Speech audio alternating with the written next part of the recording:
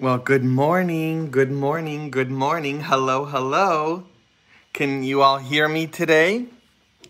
This is Father Adam. We had some difficulties today, so I'm coming to you like this. So wonderful. Say hello if you can hear me. Hello, hello. I know that many of you were waiting for the Mass in English, but we had some difficulties in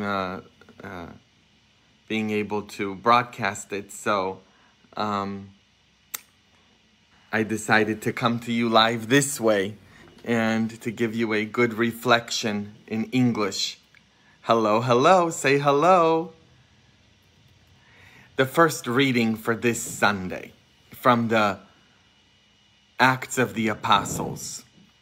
When Peter entered, Cornelius met him and falling at his feet, paid him homage. Peter, however, raised him up, saying, "Get up, I myself am also a human being." Then Peter proceeded to speak and said, "In truth, I see that God shows no partiality. Rather, in every nation, whoever fears him and acts uprightly is acceptable to him." While Peter was still speaking these things, the Holy Spirit fell upon all who were listening to the word. The circumcised believers who had accompanied Peter were astounded that the gift of the Holy Spirit should have been poured out on the Gentiles also, so they could hear them speaking in tongues and glorifying God.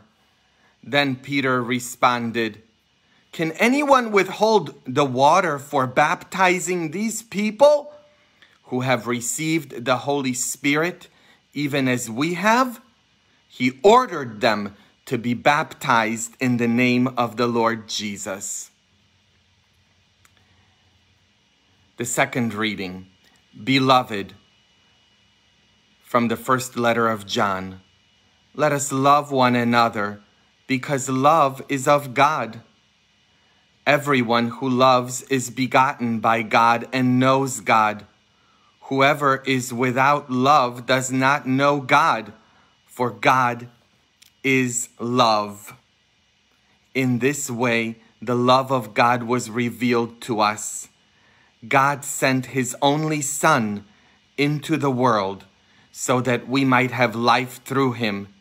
In this is love, not that we have loved God, but that he loved us and sent his Son as expiation for our sins. The Gospel is from John chapter 15. And listen to these beautiful words of Jesus to us for this Sunday.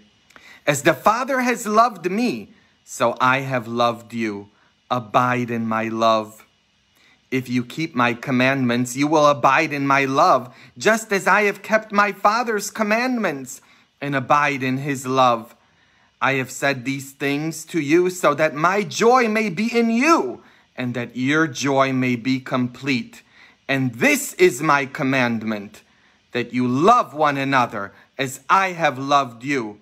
No greater love than this possesses a human being than to lay down one's life for one's friends. You are my friends if you do what I command you. I do not call you slaves any longer, because the slave does not know what the master is doing, but I call you friends, because I have made known to you everything that I have heard from my Father. You did not choose me, but I chose you, and I appointed you to go and bear fruit, fruit that will last, so that the Father will give you whatever you ask in my name. I am giving you these commands so that you may love one another." What a beautiful word this Sunday. You know, a couple days ago, I posted a picture of Angel, the young man, the 14-year-old young man who killed himself, who committed suicide a couple years ago.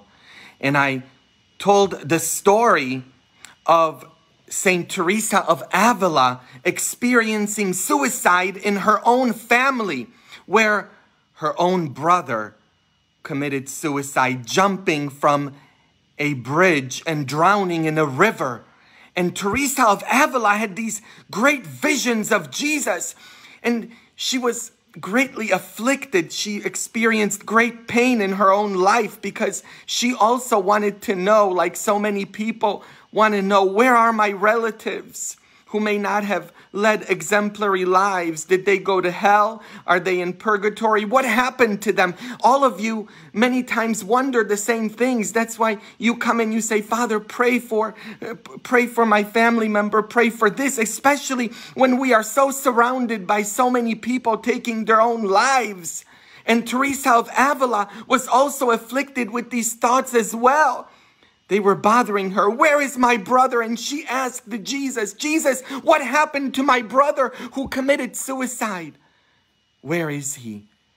And Jesus responded to Teresa and said, Teresa, Teresa, between the bridge where your brother jumped off of and the water where he drowned was my mercy.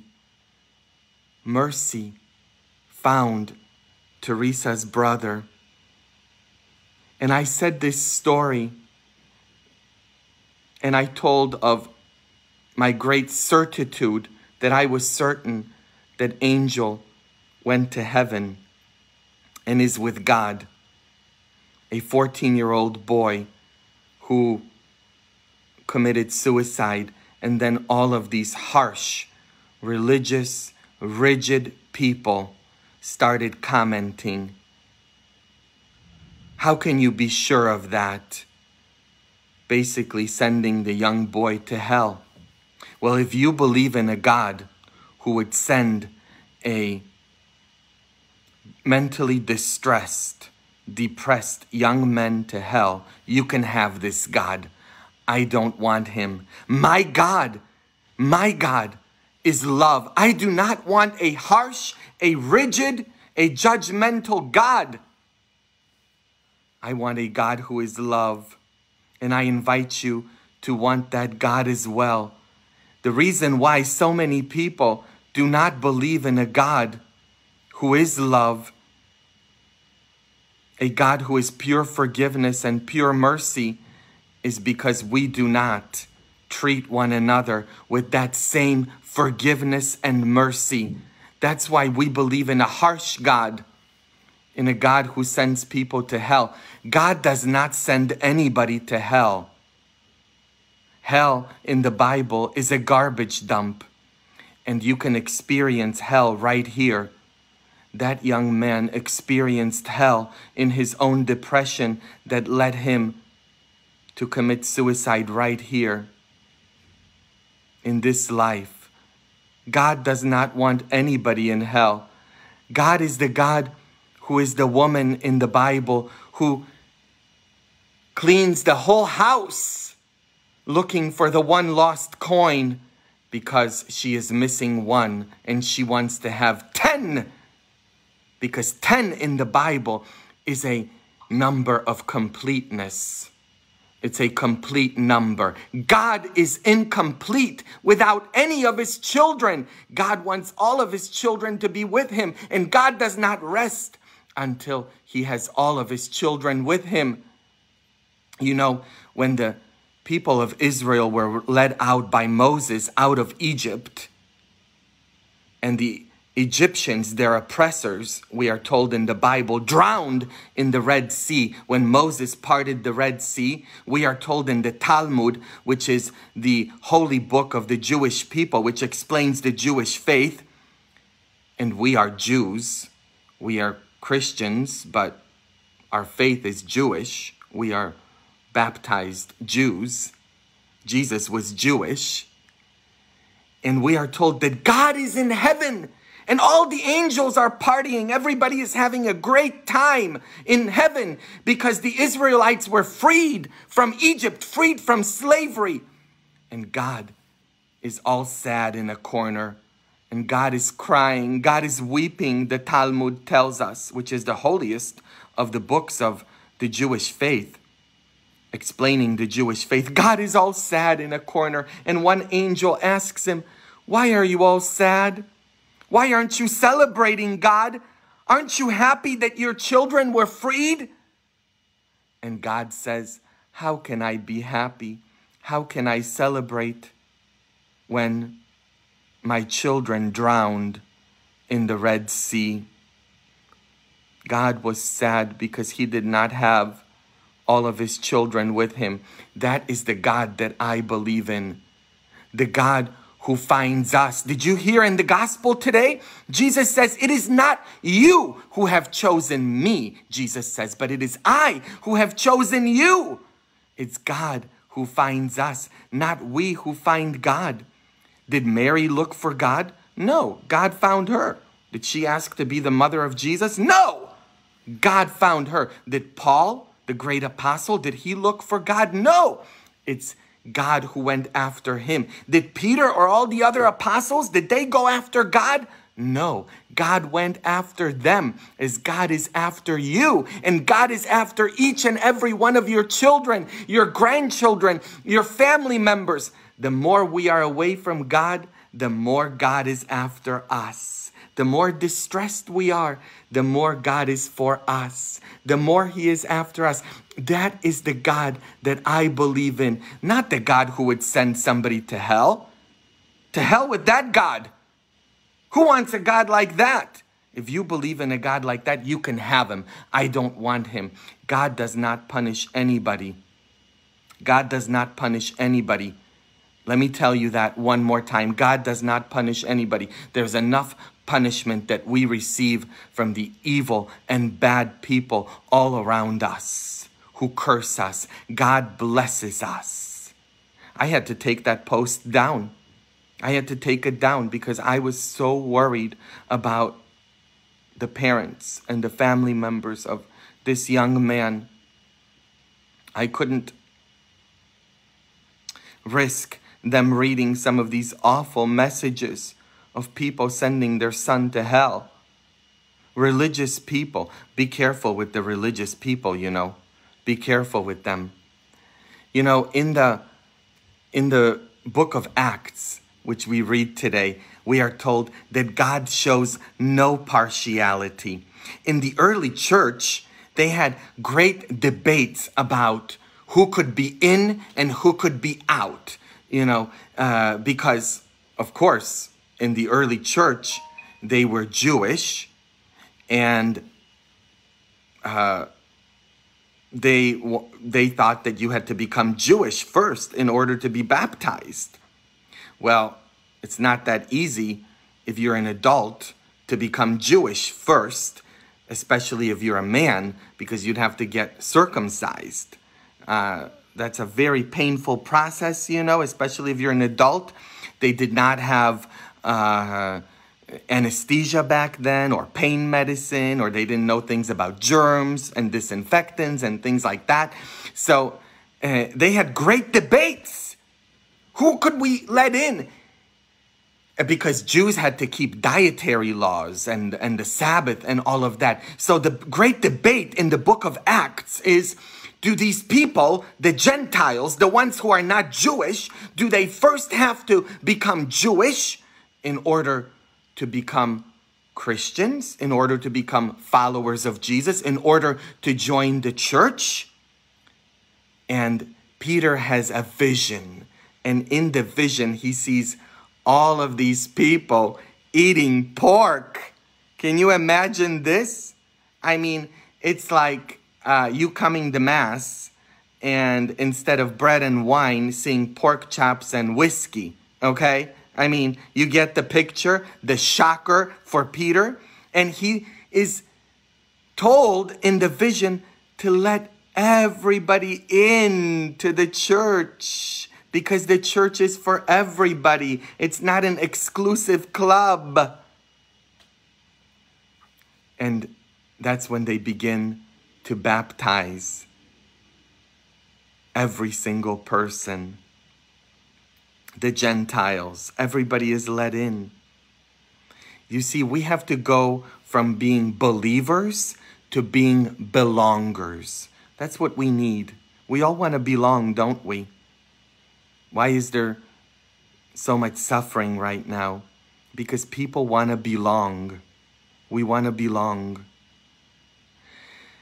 You know, let me tell you this story of the couple. Every single day they are having breakfast. They're having breakfast. And they're looking out the window. And the husband says to his wife, he says, "Honey, look at the laundry of the neighbors. They need to get a new washing machine. Their laundry is so dirty. They need to get a new detergent. What's wrong with them? Look at that, how dirty their laundry is. Look out the window and look at that." And every single day the same thing. The husband looks out the window and he sees the dirty laundry of the neighbors. And then one day they're eating breakfast and he looks out the window and he says, "Honey, look, they must have gotten a new washing machine. The neighbors must have gotten a new washing machine. Their laundry is clean." And the wife looks at the husband and says, No, I cleaned the windows." That's how it is. As Jesus says, we notice everything wrong with our neighbors. We notice the big thing that is in the eye of our neighbor, but we don't notice the big beam in our own eye. That's how we are. Clean your own window. In the book of Acts, in chapter 8, we have the Ethiopian eunuch. The Ethiopian eunuch is later baptized by Philip. And you know that my name is Adam Philip. Did you know that? It's not just Adam, but it's also Philip. Adam Philip Kotas. And the Ethiopian eunuch it's chapter 8 of the book of Acts, is a God-fearer, a foreigner who worships anonymously the God of Israel. Now, this was quite common in the ancient world, as there was a pantheon of gods that the Romans worshipped, you know, the Roman gods or the Greek gods. And these gods that these people in the ancient world worshipped didn't give a rat's behind about the people who worshipped them. They didn't care about them. And so the God of Israel was extremely popular. And so this eunuch, and eunuchs were men who had been castrated. Philip figures, is a worshiper of the God of Israel in secret. He is a person who worships the God of Israel in secret. Scores of people worshipped the God of Israel in secret, because the God of Israel was a moral God who is all good and who is love, as the second reading for this Sunday tells us. God is love, and it's a God that wants to help you, not a God that you need to fear.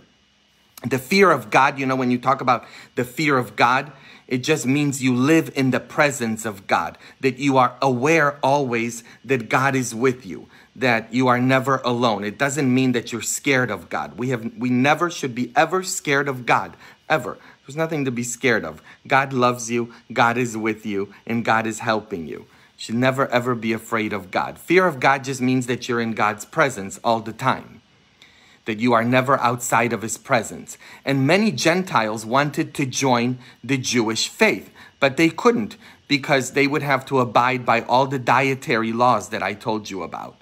You know, like you couldn't eat this, you couldn't eat that, you couldn't eat this. Clothing laws, Sabbath laws. And for men, as I just told you, it was very complicated because you'd have to get circumcised. Do you know what that is? Or do I have to tell you? Okay. It's a very painful procedure, especially if you're an adult. Ouch. Hurts, okay? I can't even imagine. So people couldn't join. They were prevented from worshiping out openly, joining the people of Israel.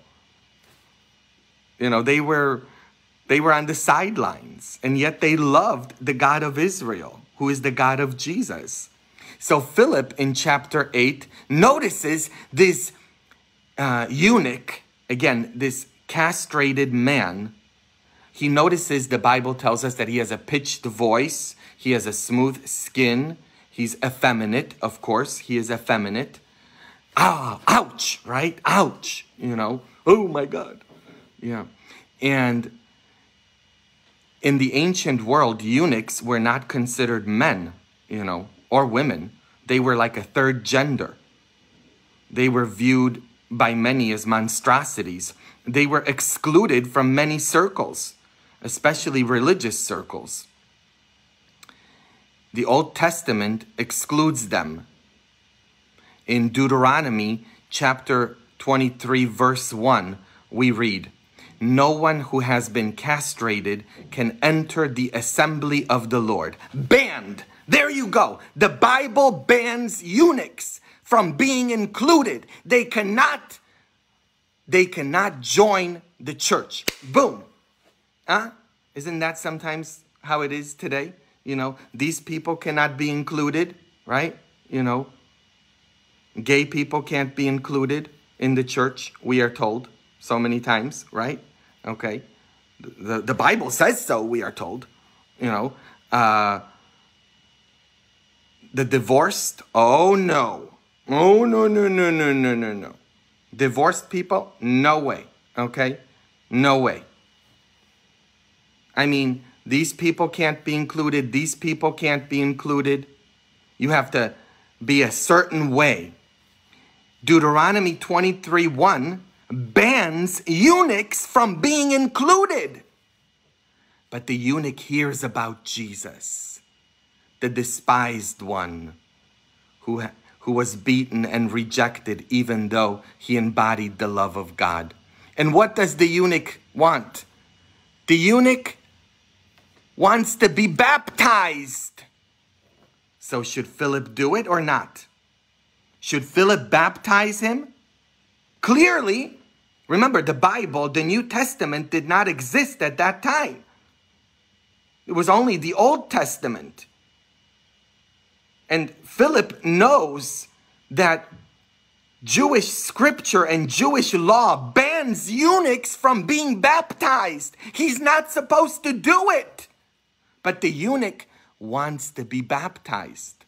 So is he supposed to do it or not? Should he do it? Well, you see, you can't just take the Bible one verse at a time, you know. It's like, you know, for so many times in my life, because I have effeminate characteristics about me, you know, people would quote the 1 Corinthians to me, the letter of Paul to the Corinthians, that says that those who are effeminate will not enter the kingdom of heaven. Oh yeah, absolutely. They'd say, those who are effeminate will not enter the kingdom of heaven. And because supposedly people say, you know, that I have effeminate characteristics about me, that means, you know, I'm not going to heaven. In fact, you know, when I was in the seminary, there were certain professors and people who would say that. You can't be a priest. Banned. because of certain things about you. Oh yeah, we are very good at excluding people, aren't we? Very good at throwing people out. I will never forget this young man who came to see me when I was in Las Vegas. He was 26 years old. And when he was 17, in his church, he showed up to the choir because he was a member of the choir, and he showed up dressed like a woman, because people go through all sorts of crises in their life. You know, I mean, people's lives are very, very hard. And he showed up dressed like a woman. And the priest came up to him and said, "You don't belong here. We don't want you here." And they threw him out of the church. And he said to me, "Father, you know, they threw me out of the church. And when I was thrown out of the church, I ended up going to bars and clubs and getting into all sorts of horrible things. He even contracted HIV because we threw him out. I mean the church, we threw him out from a community into the world. That's what we do. We exclude. God includes. We pick and choose from the Bible like the devil. You know, remember, the devil quoted scripture at Jesus too. The devil is great at quoting scripture. The devil knows the Bible better than you. Anybody can quote the Bible. You see, many people know the book, but I know the author. I want you to get to know the author of the book. It's not about the book. God is love. The Bible was written by human beings. It wasn't written by God. And these human beings had their own misconceptions, and they came at writing these inspired things with their own backgrounds and their own biases. The Bible permits, for example, slavery. Did you know that? St. Paul in the New Testament says, slaves, obey your masters. How many of you think we should have slaves today? You approve slavery? Do you approve slavery? Well, the Bible does. The Bible says there's nothing wrong with it. What's wrong with so many people? Stop quoting one verse after another. We have to take the Bible in totality. In totality. We don't take the Bible literally. We take the Bible seriously, but not literally. It was a document that was written 2,000 or 3,000 years ago, some of the books, and we have to look at them with the perspective of the eyes of that time. I believe in a God who doesn't exclude anybody, a God who is inclusive. Stop throwing people out. This eunuch, a foreigner, the Bible clearly bans him. He's castrated. He should not be included. He should not be baptized. And Philip, in chapter 8 of the book of Acts, baptizes him. He baptizes him. And I'm Philip, you know. I'm Philip. I've baptized so many people that should not, according to the rules, have been baptized. I mean, if I can't tell you all, of course I can't, because, you know, this is being recorded. I can't tell you, but, you know, because I do not believe in a God that excludes. The eunuch says, I want to be baptized, and that is enough. That is enough. Let me quote to you Isaiah 56:3, because you have this, you see, in the Bible, it's like, okay, you can't take one thing out, one part out. So Deuteronomy 23:1 bans eunuchs. But Isaiah 56:3 includes eunuchs. Listen to this. Isaiah 56, starting at verse 3. Do not let the foreigner, be excluded. Let no foreigner who is bound to the Lord say, the Lord will surely exclude me from his people. The eunuch is a foreigner. You get it? God says, the Lord will surely not exclude him from his people. And listen to this. And let no eunuch complain, I am only a dry tree. For this is what the Lord says, to the eunuchs who keep my Sabbaths, who choose what pleases me and hold fast to my covenant, to them I will give within my temple as its walls a memorial and a name better than sons and daughters. You see? God wants eunuchs. You get it? God wants everybody. God wants those who are divorced. God wants all those people on the margins. The more marginalized you are, the more pleasing to the Lord you are, the more God wants you. I will give them an everlasting name that will endure forever, and foreigners who bind themselves to the Lord to minister to him, to love the name of the Lord, and to be his servants, and who keep the Sabbath without desecrating it, and who hold fast to my covenant. These I will bring to my holy mountain, and give them joy in my house of prayer.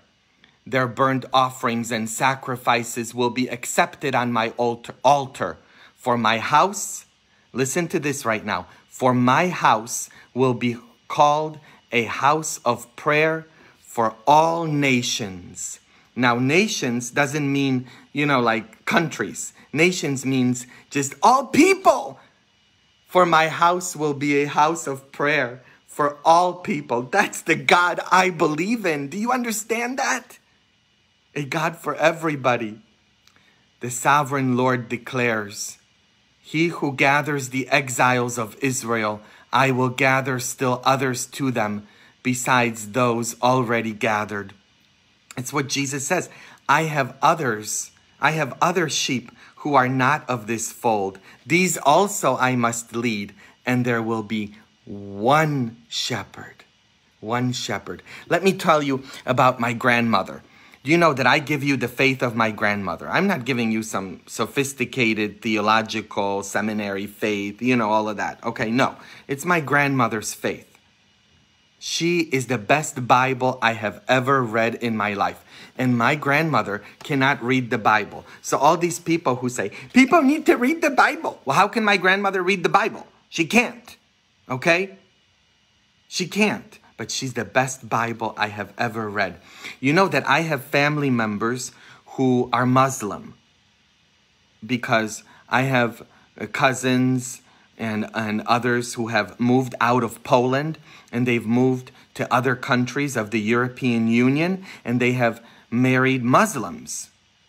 And I have family members who are so-called very sophisticated, who've gone to universities, who exclude these members of my family. They want nothing to do with these Muslim members of my family because they are of a different religion. They profess Islam, and also because they are black.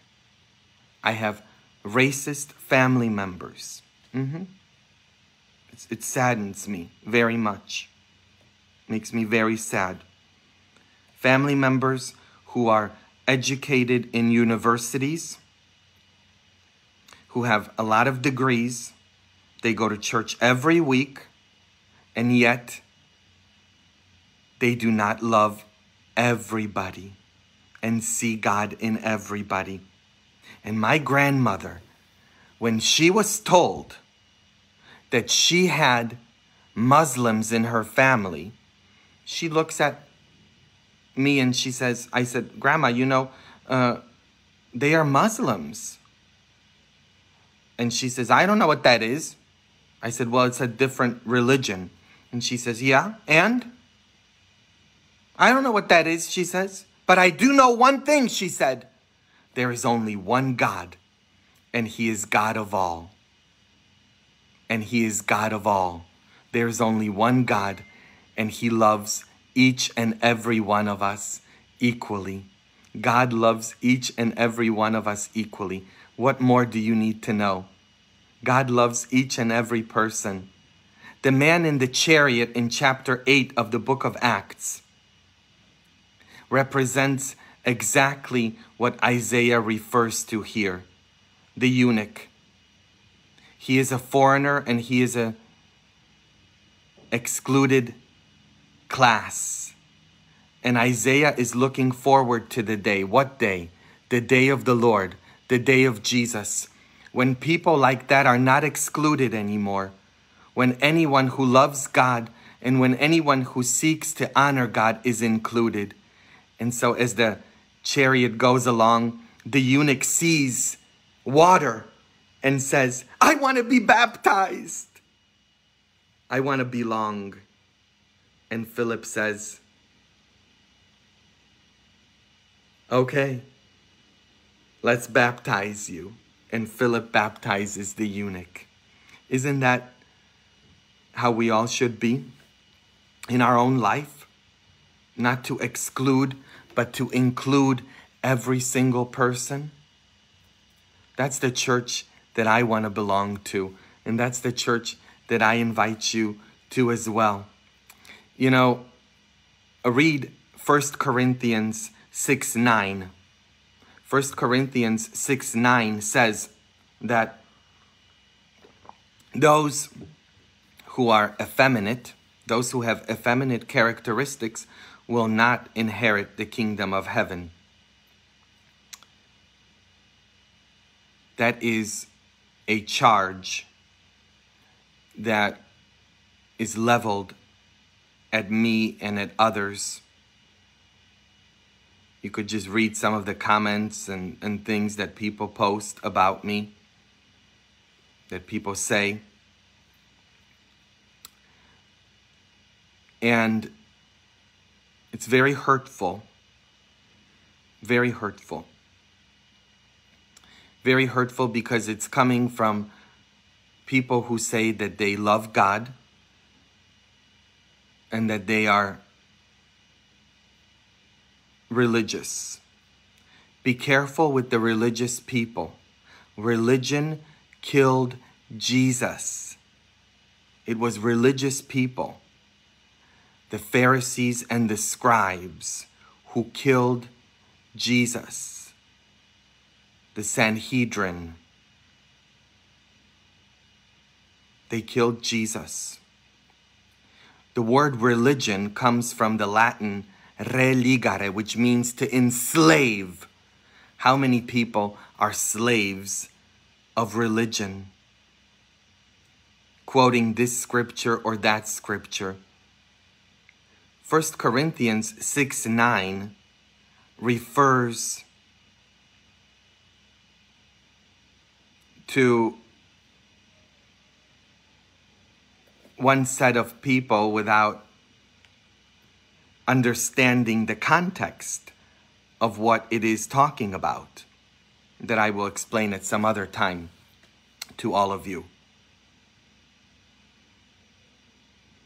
God does not exclude anybody, and neither should you.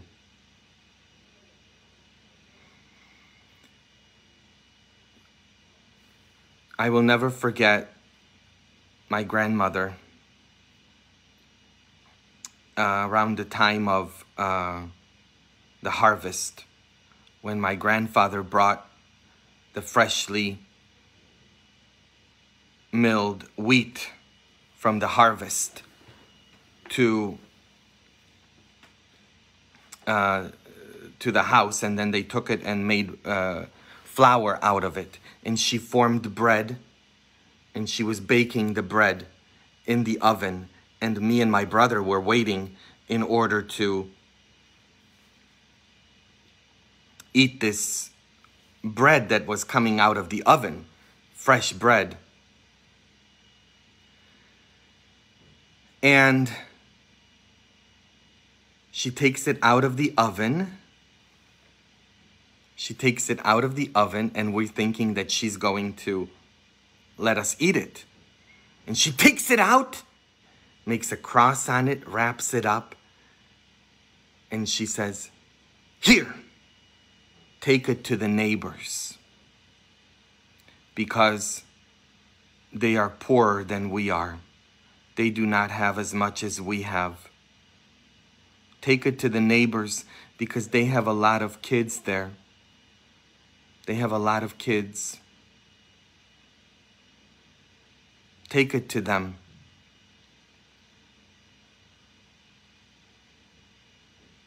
Because bread is meant to be shared, not meant to be hoarded.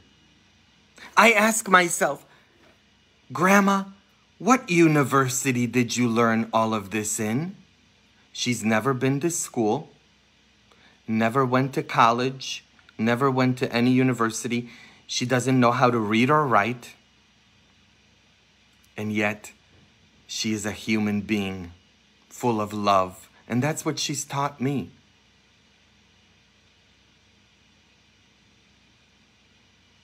That's what she's taught me, to love each and every person.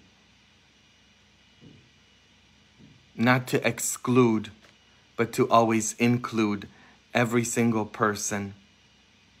To follow the Jesus who gave everything for us, including his life. And that's what I'm calling each and every one of you to do as well. Don't pay attention to people who take the Bible out of context, who quote verses of the Bible to exclude and to hurt people, to send a young boy to hell like they just did. That's why I had to take that post down. It's very hurtful. Or those who quote like 1 Corinthians 6:9 at me, saying that I'm going to go to hell because supposedly they say that I have effeminate characteristics. You know, like, it's very hurtful. And these are all religious people. People who say that they love God. They love their own idea of God. The God that they have created for themselves. It's easy to say, oh, I love God out there. I love God. No, when he's out there. But it's another thing to love God in each and every person, especially the person who is different, who isn't like me. But that's what we have to do. Love each and every person. Love the hell out of each and every person. This one preacher, Elmer Scott, and I posted a video in Spanish. He posted a video and he made such fun of me. And he made fun of the Catholic faith, you know, the fact that I'm into statues, because there's all these right rigid Christians, you know, evangelicals and others, you know, who criticize us as Catholics for having statues, and they don't respect. You know, they think that their thing is the best, of course, and you know that we're going to hell, of course, and that you know they're correct. And he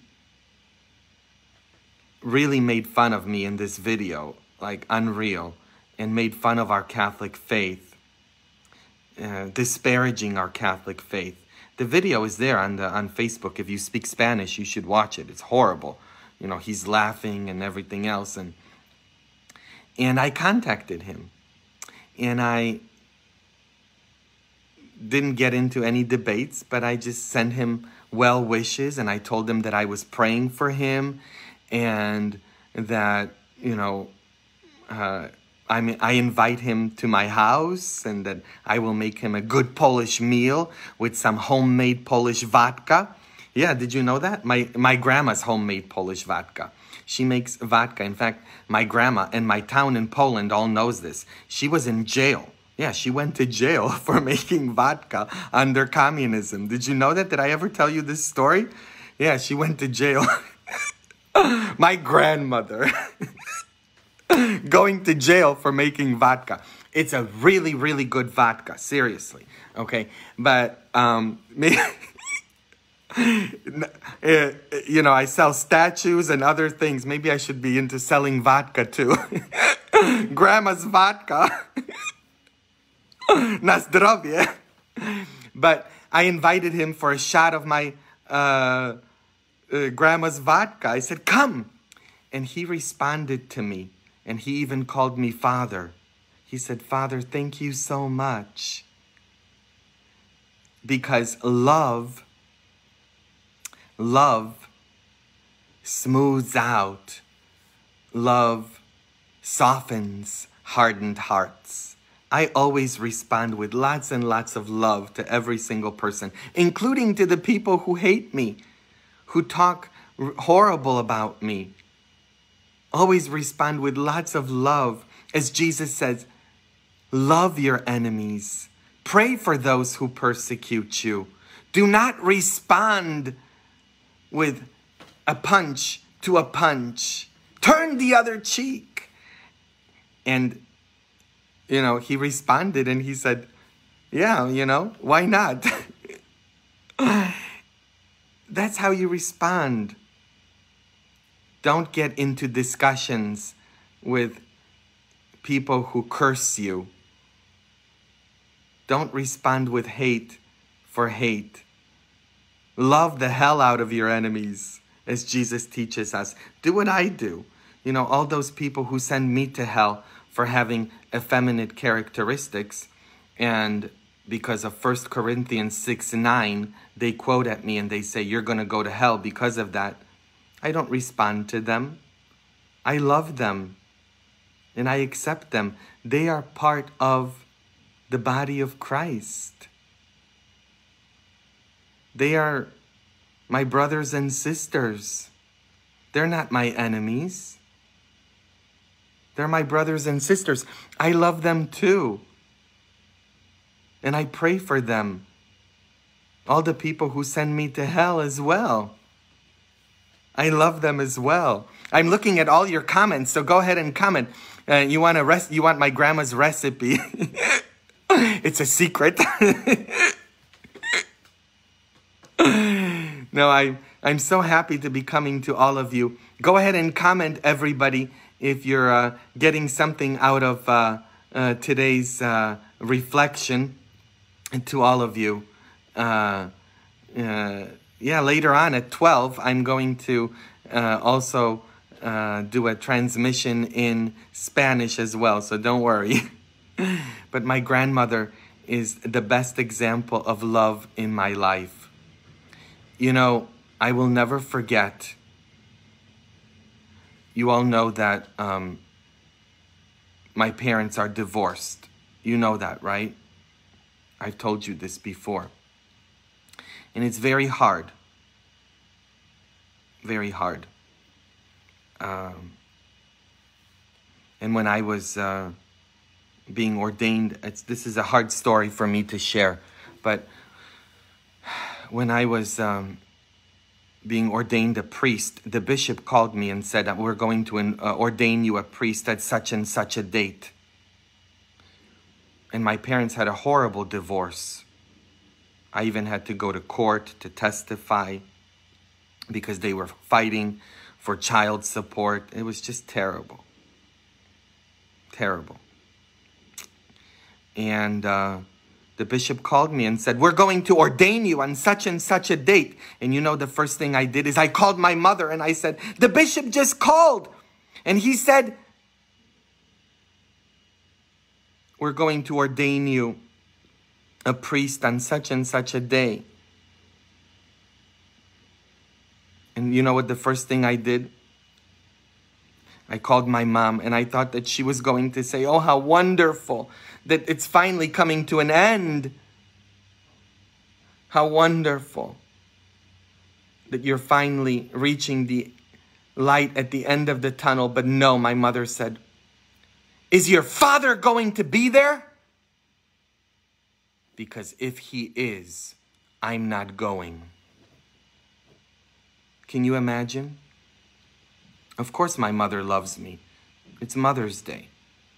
And I love her too. But her hate for my father was stronger than her love for me. And the same thing happened when I called my father. Is your mother going to be there? Because if she is, I'm not going. And I told this to the rector of the seminary, and he said, don't worry, Adam. He said, we're going to put your mom on one end of the chapel and your dad at the other end of the chapel. Tell them that. Can you imagine how I felt? All the other young men being ordained had their parents together, but mine were at one end, one on one end and one at the other. And I prayed. I prayed for years for God to soften their hearts. I prayed for years. And at the moment of peace, when the bishop said, share with one another a sign of peace, the miracle happened that I was praying for. My father left his side of the chapel and went over to my mother's side. And I saw him extend a hand to her and say, peace be with you. The miracle happened. And I asked them after, don't you feel better? Don't you feel better now?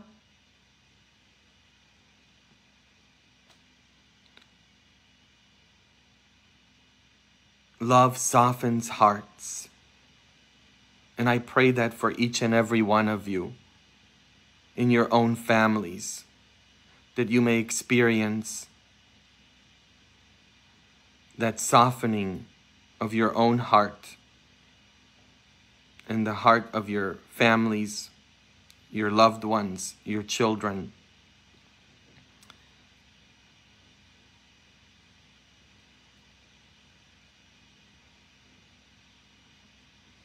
It was a powerful moment in my own life, a moment of forgiveness when the love of God was flowing there. Oh, somebody was there. They're saying that they were there. Yeah, because a lot of people saw that. The moment when my father left his side of the chapel. It was very powerful. Lots of people saw that because he had to walk all the way across the cathedral. All the way across in order to. Lots of people saw it that day. Somebody was commenting that they saw it. They were there. It's actually on video when he did that after years and years. So what is it that you're praying for in your own life? You know, I prayed for 10 years for that. It was 10 years of my prayers. My parents not talking to each other, hating each other. And God touched their hearts and softened their hearts of stone. What is it that you're praying for in your own life? Place your prayers here, comment them, because I'm going to be praying for all of you, as I always do, for you to experience that same miracle. I've experienced so many miracles with the love of God. And I pray for each and every one of you. That's why I want you to comment and place your prayers here. What is it that you need me to pray for? And share this reflection this morning so that more people can be nourished by the love of God in their own life. Live by forgiveness, acceptance, to accept each and every person, not to ever exclude, but to always include everybody. You all know that you live in my heart and do not pay rent. You know that, right? Each and every one of you. You live in my heart and you do not pay rent. Did you know that? And I pray for each and every one of you.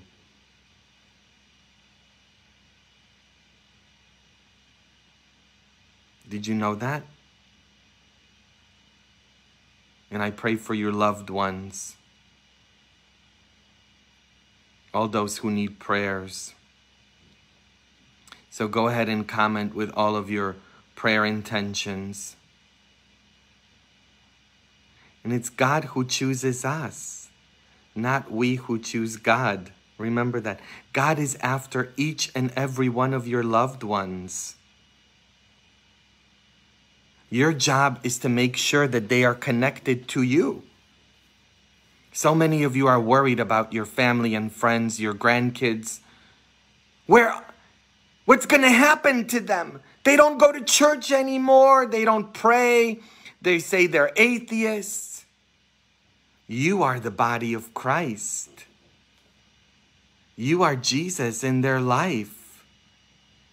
Jesus has no other body than yours.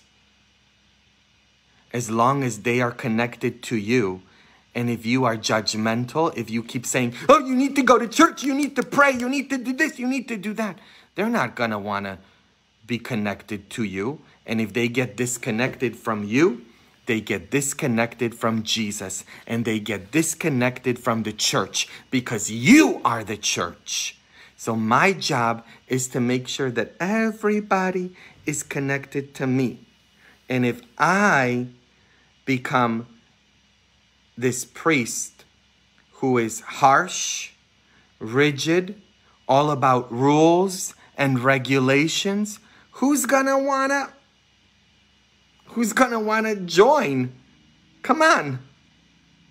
Why is it that so many people are attracted to me, to my vision of the church and of faith? Because I love each and everybody, each and every person. And because I accept each and every person. And because I'm not, no. Do this, do this, do this. Why? Because my job is to make sure that people are connected, that they are connected to me. Because as long as they are connected to me, they are connected to the church. So your grandkids that don't go to church, your kids that don't go to church, as long as they are connected to you, they are connected to God. Do you understand that? And they will be okay. Keep them connected to you. Stop yapping. Talk less to your children about God and more to God about your children. Or you think you're so powerful that your words are going to somehow convert somebody. God is all powerful. God converts. God touches people. Our job is to love and to accept and to walk with people as God walks with us.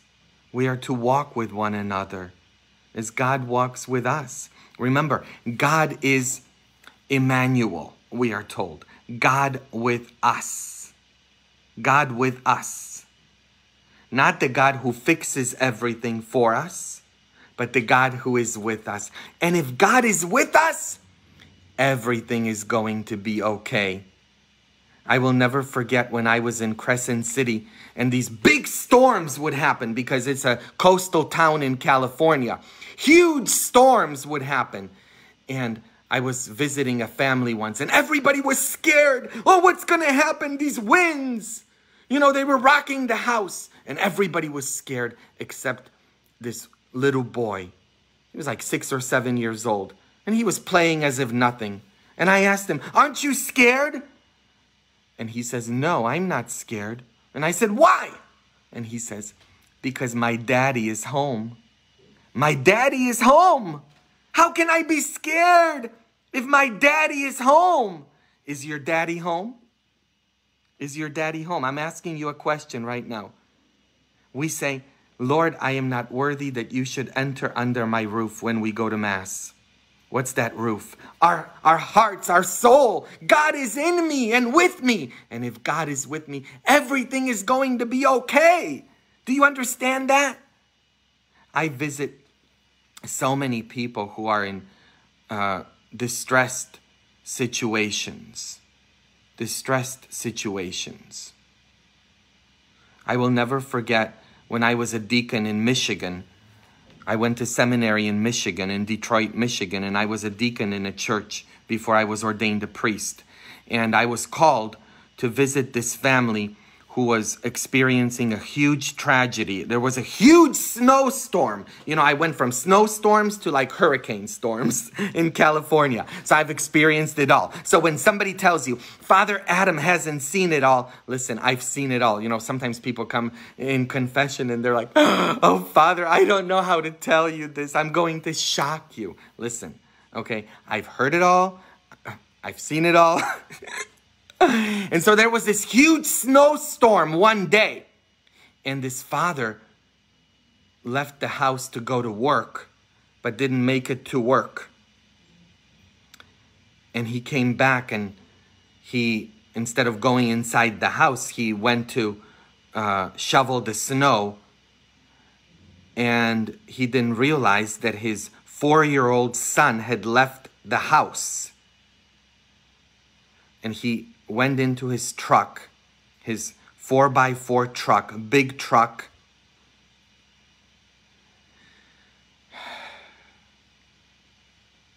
And he put it in reverse and he crushed his son. He crushed his son.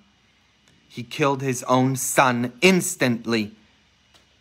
He said he could just feel the bones cracking as he put the car in reverse. And I was called into this distressed situation. And I walk in and can you imagine what I walked into? And the mother of the little boy, she comes and she grabs me by my shoulders. And she says, Father, how could God allow this? Why did this happen? And she kept asking me, why? Why did God let this happen? Why?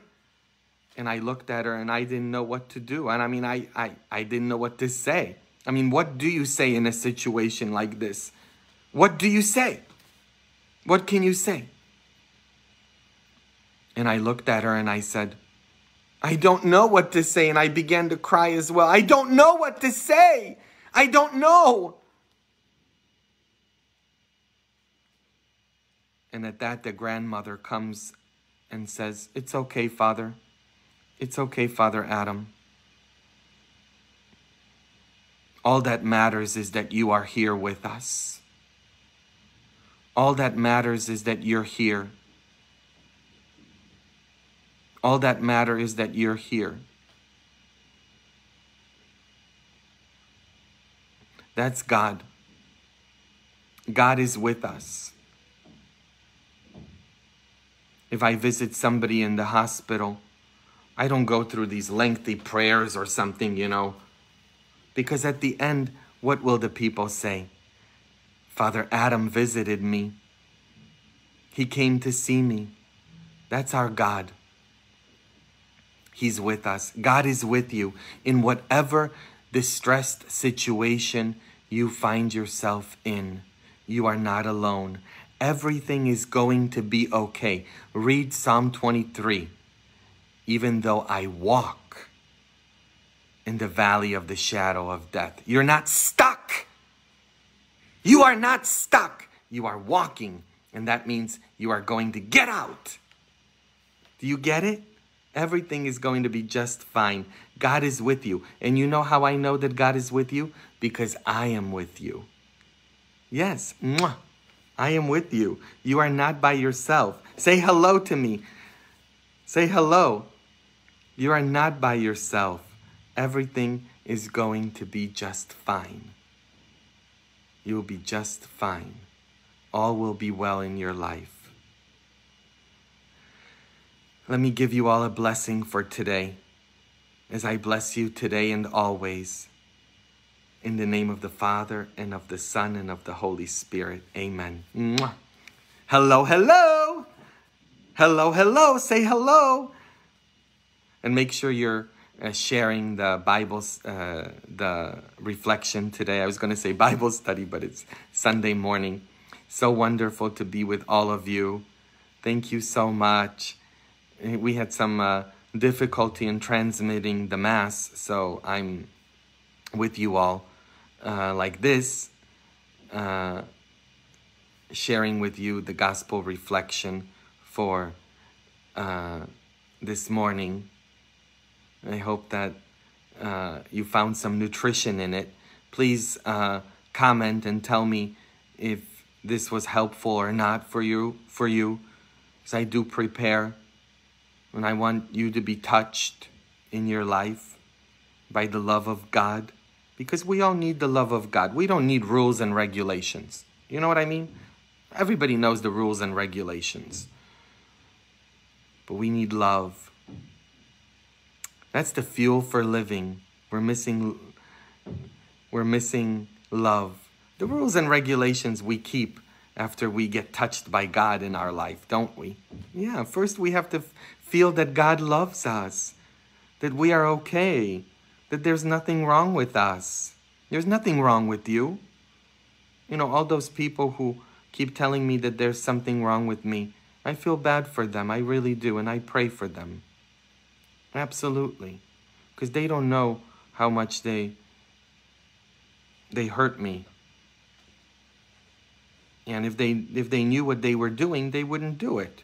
So I pray for them, as I pray for each and every one of you always. Have a beautiful, beautiful Sunday. Keep smiling always. I love you all. Mwah. Keep commenting. I'm going to be reading all of the comments, your prayers, and share the Bible study, okay? Have a beautiful morning. Mwah. Say hello, hello, hello. Hello, hello. Do you like this hello, hello?